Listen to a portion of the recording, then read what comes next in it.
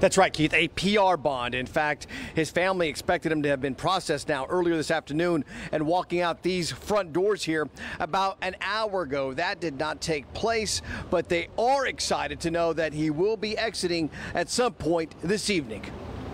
Happiness. Happy. I'm just not doing no tears right now because I'm just all back here.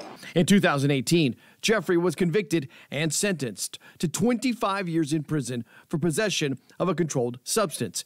An affidavit by former HPD officer Gerald Goins was key in that conviction.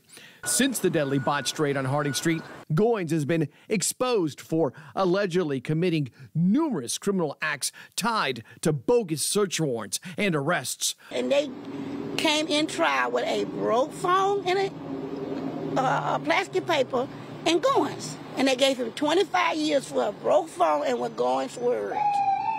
And I never seen that in my whole entire life. And the issue here with regards to this release today, according to the family and an official,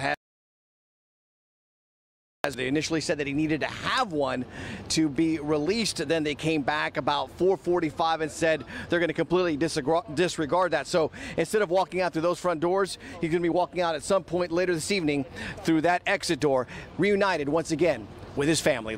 Live downtown, Mario Diaz, KPRC 2 News.